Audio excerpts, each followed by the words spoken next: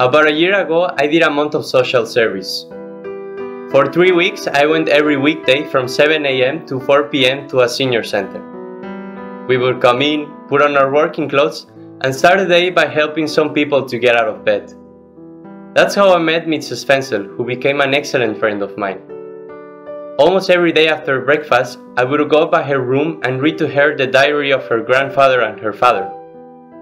She knew it by heart, but she loved hearing it again. One day she almost broke my heart when she told me she had missed me.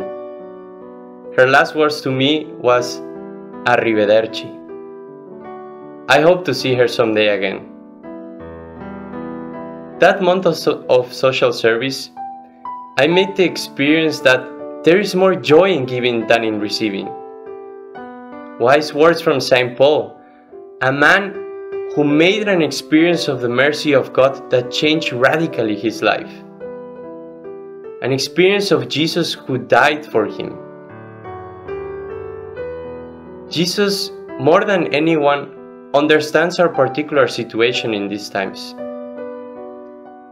And he shows us with his death on the cross that even in the most difficult situations, love can bring forth life. I believe these days you have made the experience of the joy of love. Simple things can be so beautiful.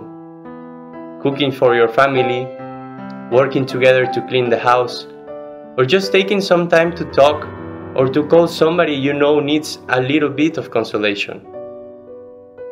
As the Pope told us, even if we are isolated, thought and spirit can go far with the creativity of love.